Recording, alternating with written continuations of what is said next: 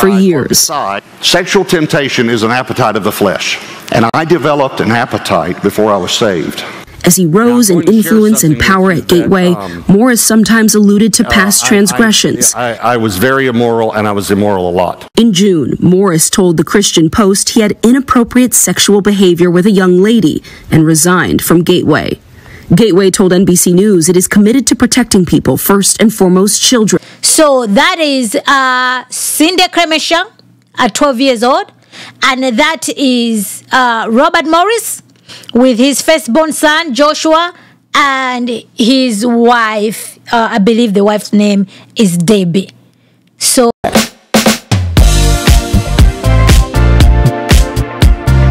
Cindy Clemishire, okay? So Cindy Clemishire, she has done an interview that Cindy has done, okay? So this is a very recent interview that I'll share with you guys, okay? So let's take a look at Cindy's.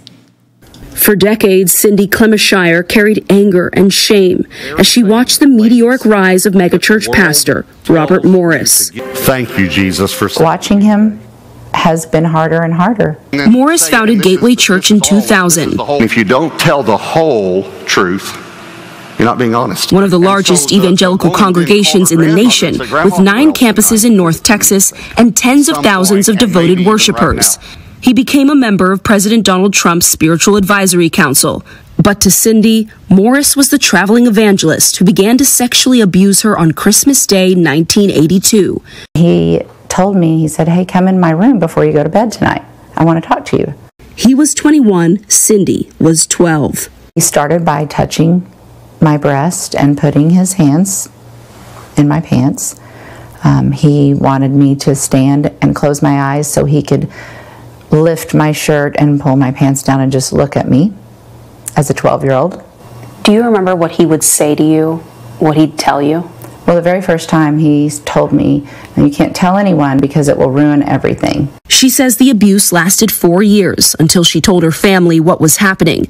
In 2005, after years of struggling, Cindy reached out to Morris and suggested that he pay her restitution. No one can give me back my teenage years. It was just last month that for the first time she shared her story publicly online. Morris had been sharing his version for years. Sexual temptation is an appetite of the flesh, and I developed an appetite before I was saved. As he rose in influence and power at Gateway, Morris sometimes alluded to past transgressions. I was very immoral, and I was immoral a lot. In June, Morris told the Christian Post he had inappropriate sexual behavior with a young lady and resigned from Gateway. Gateway told NBC News it is committed to protecting people, first and foremost children, and that it has retained a law firm to conduct an investigation. Gateway says before last month, the current elders did not have all the facts. Former Gateway pastor Stephen LeBlanc says parts of Robert Morris's past were known for years. He just didn't know Cindy's exact age. It wasn't cloaked at all. It was a common knowledge. And in a way, somehow celebrated that God had disciplined a man and restored him. Even now, he worries former colleagues aren't being honest about what they knew. I can't think of any accountability that they've taken other than to plead ignorant. And you don't buy it? No. Other incidents bring the culture of the church into question. Court documents show earlier this year, Gateway Church settled a lawsuit brought in 2020 by the mother of a minor who alleged she was sexually assaulted by another member and that Gateway leaders concealed and discredited evidence. The church did not admit to any liability. They don't look at a child as someone to protect. Let's use the child in any way we have to protect ourselves. In letters from 2007 reviewed by NBC News, Robert Morris's attorneys blamed Cindy, claiming she initiated inappropriate behavior. Cindy and her attorneys say that same year, Robert Morris asked her to sign an NDA in exchange for $25,000. She refused. Morris did not respond to multiple interview requests. While Gateway's review is underway, 4 church officials have taken a leave of absence from the Board of Elders. Do you think even now, Gateway is protecting him? I do. Cindy says what she wants now is to help other survivors feel less alone. Antonia Hilton, NBC News, Southlake, Texas. Well, this is so infuriating. Okay? Now, the stuff is coming out, guys. The stuff is coming out. There's nowhere else that these people can hide. And the way they've just put everything, the timeline, just making things, okay, this is what happened. Now, I think Cindy, she's so bored. She's talking about it, so there's no stopping her. And I think, I don't know if Robert Morris is ever going to talk about this, because I don't think, to me, I'm like, okay, you know what, he's just going to remain quiet as if nothing happened. You see what I'm saying? Because right now, like, you know, they've said they've reached out to him, but he hasn't said anything. Obviously, he doesn't want to say anything. What else is he going to be saying? Okay, because if anything, says something, he might find himself sued. It's unfortunate that, legally speaking, there's nothing that Cindy can do, because the statute of limitation has already passed. So this is what happened, right? Because it happened when she was 12 years old. So that is very long time ago. So it's unfortunate, yeah. So that's what she wants to be doing right now, Cindy. She wants to be advocating that. She wants to be advocating to change the laws, especially when it comes to these abuse situation. That no, things should change. So hopefully, you know, she'll be able to come up with something with that. So this was the extensive article, okay, that they put out a timeline of this event. So let's take a look at what it entails, okay, because there was some information as well as some pictures. So let's dive into this article. All right, here we go, guys. Okay, this is article by Mike Heisenberg, okay? In 1982, Pastor Robert Morris was a 21-year-old husband and father who traveled the country telling people about Jesus. Cindy Clemishire was a 12-year-old girl who dressed in flowery pink pajamas and still liked to play with Barbie dolls. On Christmas that year, Morris, who would go on to found Gateway Church in Southlake, Texas, and became a leading figure in the American evangelical movement, began what he would later describe as inappropriate behavior with Clemishire while he was staying at her parents' home in Oklahoma. Clemishire said Morris told her to come see him in his room before bed, and she was the type of a girl who listened to instructions from trusted adults. But 25 years later, when Clemishire hired an attorney and threatened to sue Morris, accusing him of repeatedly molesting her as a child, a lawyer representing Morris responded by blaming Clemishire for what happened to her, according to 2007 correspondence obtained by NBC News. Guys, I repeat, Morris responded by blaming Clemishire for what happened to her, according to 2007 correspondence obtained by NBC News. You cannot make this stuff up, okay? So now they are clearly blaming a victim, for sure, right? Always blaming the victim, which shouldn't be the case. So we continue. It was your client, quote unquote, it was your client, wrote lawyer J. Shelby Sharp, referring to Clemishire at age 12, quote, who initiated inappropriate behavior by coming into my client's bedroom and getting in bed with him, which my client should not have allowed to happen. So this was at their home, okay? They were friends with the Robert Morrises. So this is what happened, right? They're saying it was Cindy when she was 12 years old. All right, but we continue. The February 6, 2007 letter was one in a series of exchanges that year between Sharp and Gardner Drummond, a lawyer who represented Clemishire at the time. Clemishire said in an interview last week she had been seeking $50,000 in restitution from Morris to cover the cost of counseling. Morris, through his lawyer, instead offered to pay $25,000. But the talks fell apart, Clemishire said, because she was not willing to sign a non-disclosure agreement. So this guy, Robert Morris, wanted Cindy to sign a non-disclosure and NDA for $25,000 after what happened. Not only that, we already did the live to show you how much money Robert Morris was making, 15 hours a week, annually, over 200,000 plus other money that he was making. But we continue.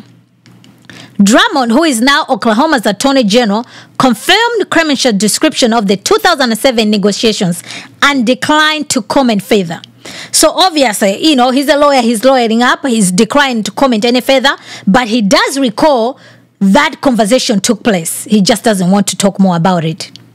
Reached by phone Monday, Sharp said that he had no recollection of the $25,000 settlement offer or NDA demand, and that he no longer represents Morris. Obviously, he's a lawyer. He no longer represents Morris. He doesn't have his skin in the game. Oh, man, guys. I continue. He denied knowing at the time that Clemishire had been a child when Morris began engaging in ace behavior with her. No, this has already been demonstrated that she was definitely 12 years old, okay? The timeline, everything matches that Cindy was 12 years old because Morris was 21 years old. December, okay? Cindy was still 12 years old. Okay, I continue. He denied knowing at the time that Clemishire had been a child when Morris began engaging in ace behavior with her. However, the initial correspondence Drummond sent to him stated clear that Clemishire was 12 years old when the abuse began. And I quote, "I don't ever remember seeing that," close quote. Sharp said after a reporter read the document to him. After a reporter offered to share a copy of the message, Sharp said he did not have time to read them and declined to share an email address.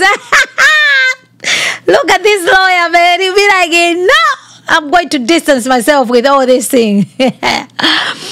And I quote, "I can tell you that the letters that you've seen, they speak for themselves," said Sharp, who has also served as the personal attorney to Paige Patterson, okay, a Southern Baptist Convention leader accused of mishandling or concealing ace assaults that date back to the late 1980s. "I will not amplify beyond those letters because they speak for themselves. Morris did not respond to messages." Obviously, are we expecting Morris to say anything? No. Okay. Robert Morris has spoken often from the pulpit about his struggles with ace immorality while omitting that it included ace contact with a child. Clemishire went public with the accusation last month in a post published by the church watchdog site, the Wordbag Watch. Morris responded with a statement admitting to inappropriate ace behavior and saying he had long ago confessed and repented. Gateway church leaders initially said Morris had been open and forthright about a moral failure he had over 35 years ago, but later said they did not know Clemishire was a child at the time. Yes, Cindy was 12. So Robert Morris did share this thing, except on the age part. But we continue. Within days, Morris resigned as senior pastor of the mega church. He started in 2000, and Gateway elders hired an outside law firm to investigate the matter. Lawrence Swissgood, a Gateway spokesperson, said church leaders had not seen the 2007 letters between Drummond and Sharp. Swissgood said that before Clemishire went public with her story last month, the current elders did not have all the facts. Okay? So these guys have created the timeline. Pastor Robert confesses, okay? Morris resigns, and then there's a secret recording. Emails reveals Clemishire attempts. Morris and his accuser how much her silence. All that, we already have those videos, so you guys, you can avail yourself.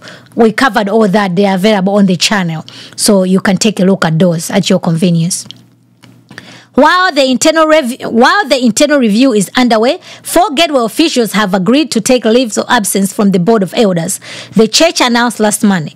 One is Pastor James Morris, Robert Morris' son. The 3 others served on the Board of Elders during the critical period from 2005 to 2007 when Clemishire was seeking damages.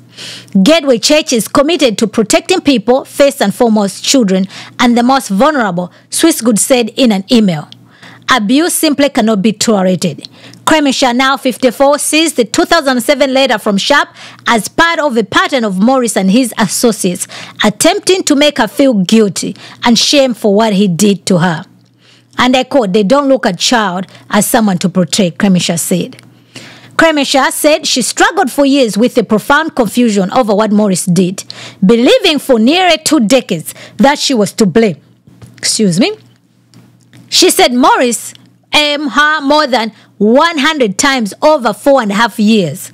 After the first encounter on Christmas in 1982, Clemishire said it just progressed to a lot of kissing and touching and inserting there in called her body. She said Morris pressured her to have INT ... but she refused.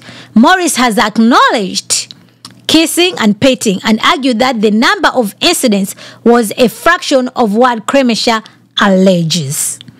So this is how Cindy looked during the time, okay? Here is the picture.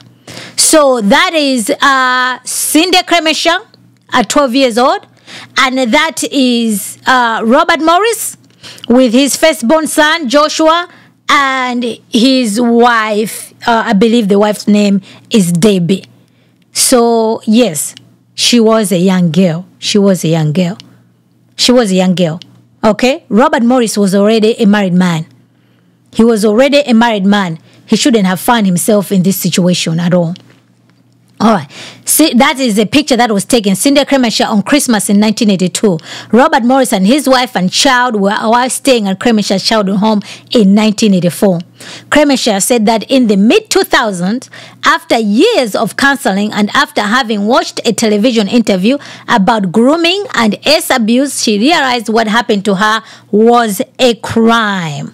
That's why I guess she decided now to come out. Okay, she began writing to Morris at his Gateway Church email address in 2005, asking that he compensate her for the trauma she says he inflicted. In 2007, she hired Drummond to make a formal demand according to documents provided to NBC News by Boz Chivan, the lawyer she hired last month.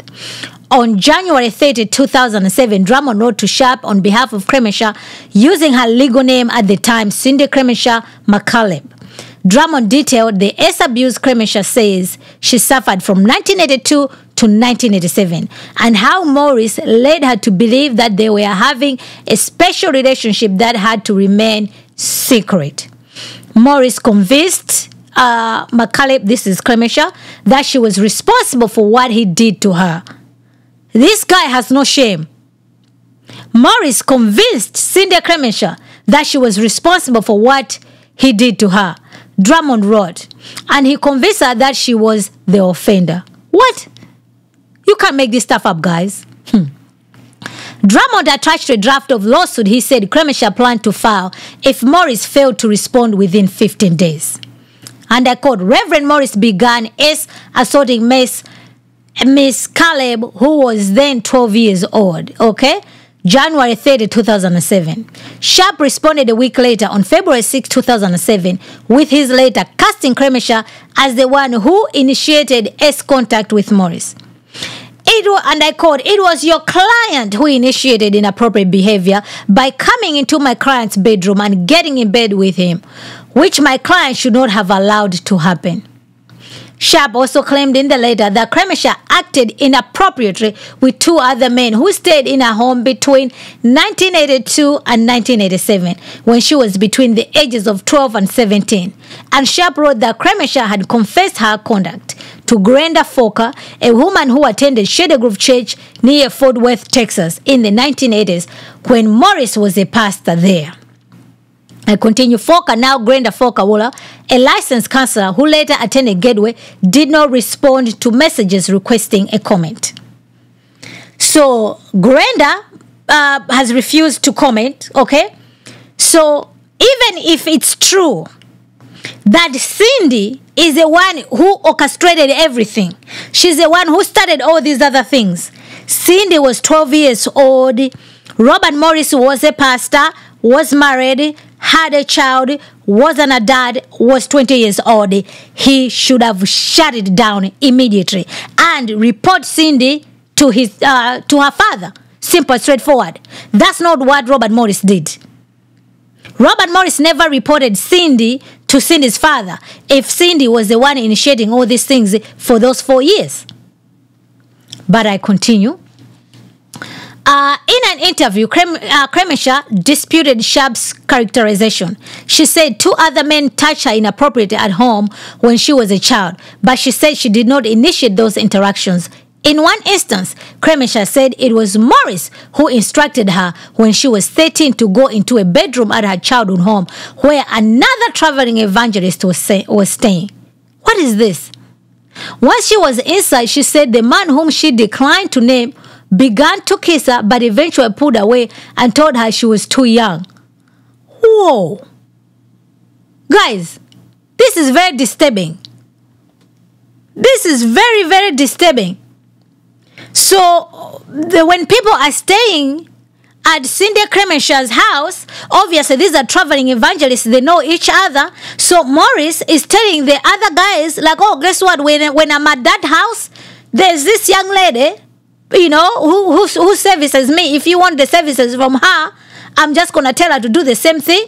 And this guy, you know, at least he put an end to it at the bare minimum, okay? It shouldn't have happened, but, you know, this is where the things are at. It's very unfortunate. This is very disturbing, guys, okay? All right, let's continue. In another instance, in 1986, Clemishire said another man who was staying with her family climbed on top of her while she was sleeping on a sofa bed next to his 3-year-old daughter. She believed he planned to hour her, but she said the man suddenly got off her. Oh my gosh, man. Sorry, guys, this is bad. All right, I'll go back here because I think I had missed that. It says, Clemishire said it was Morris who instructed her when she was 13 to go into a bedroom at her childhood home where another traveling evangelist was staying. Once she was inside, she said the man whom she declined to name began to kiss her, but eventually pulled away and told her she was too young. So at the bare minimum, okay, at least given the situation that we are dealing with, this guy had some sense to be like, oh, no, you're too young, okay? Maybe you thought that, oh, I thought you were an adult, but you're too young. Like, okay, no, okay? Fine, okay? So I'm glad that guy did not continue. Things stopped there. Then another instance. So these are two different instances, guys.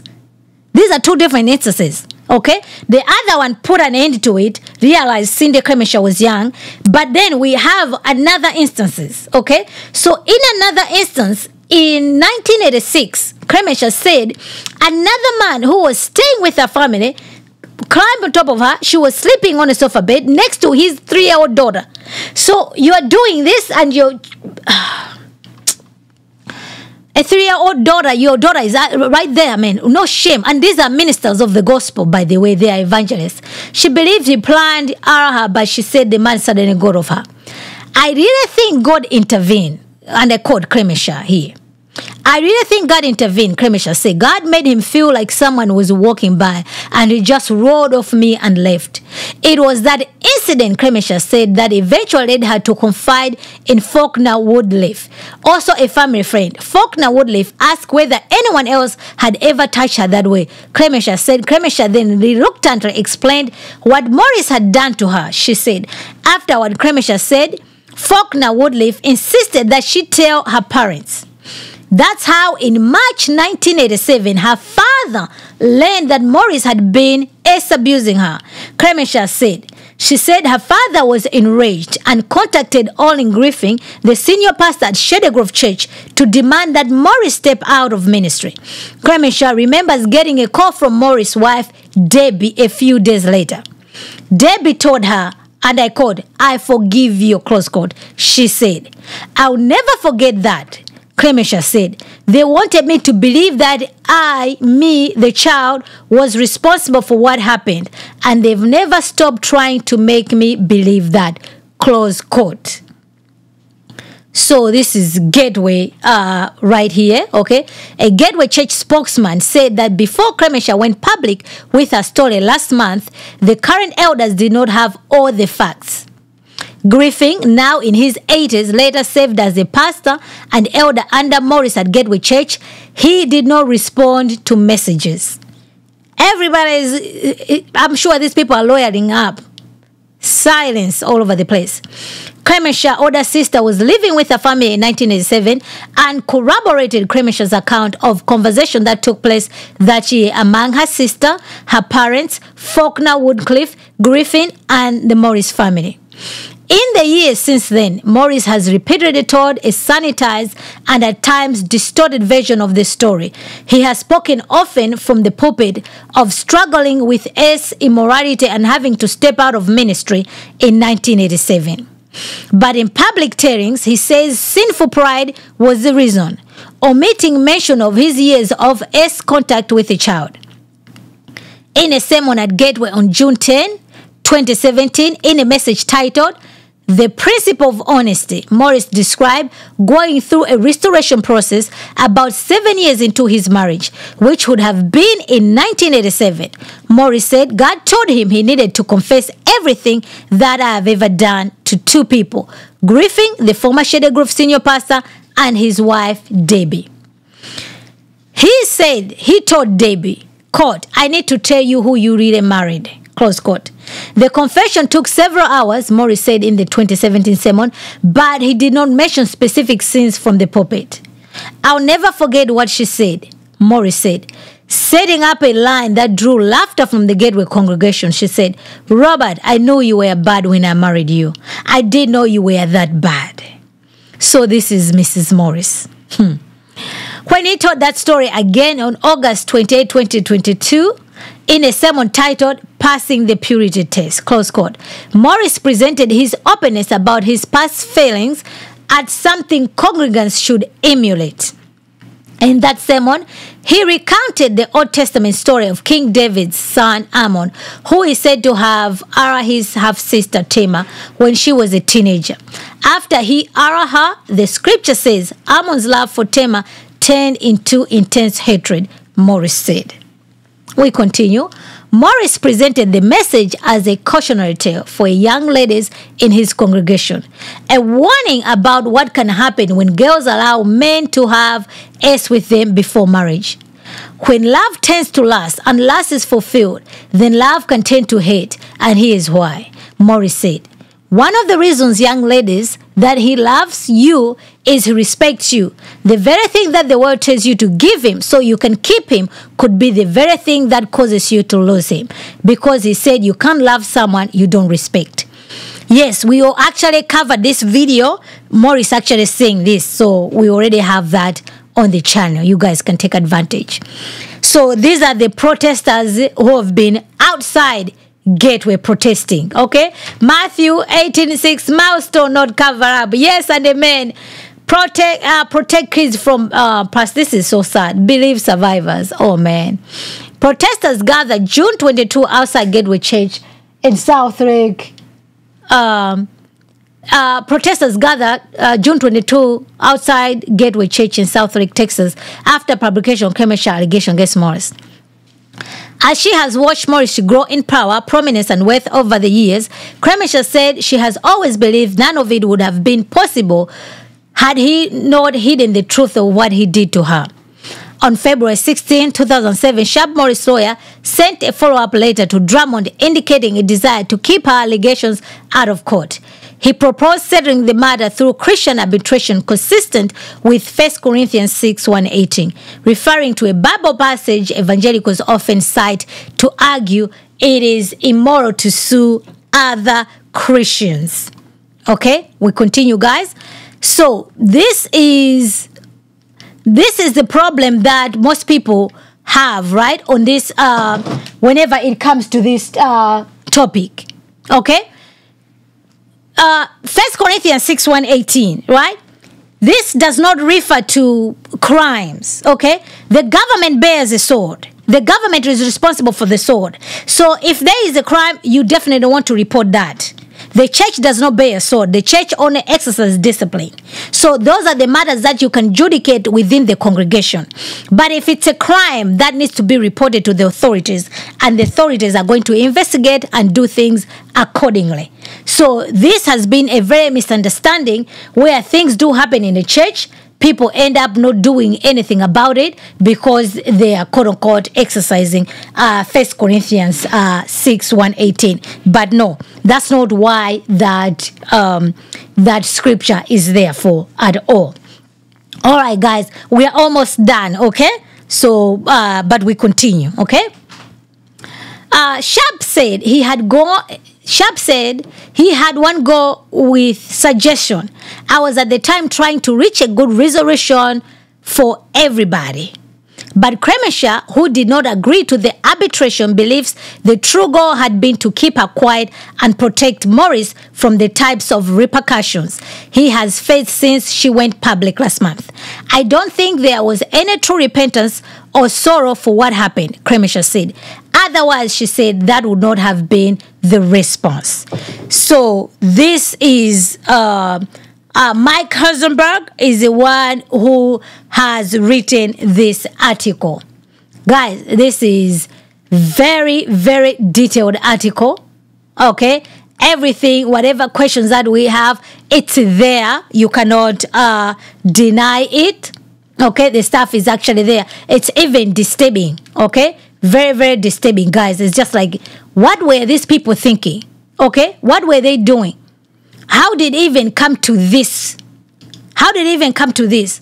Whereby even Robert Morris is even referring other people who are passing through. Okay, I guess Cindy's parents were hospitable. They are opening the doors to them, right, for hospitality's sake. And this guy has just decided to take advantage.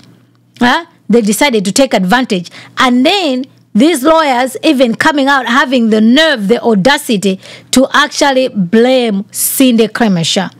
Guys, all right, guys, I appreciate your viewership. Thank you for being here. Be sure to subscribe to my channel. Don't forget to like this video. Follow me on Instagram, Facebook, and Twitter. Okay? Until next time, remember to be in the know. Thank you.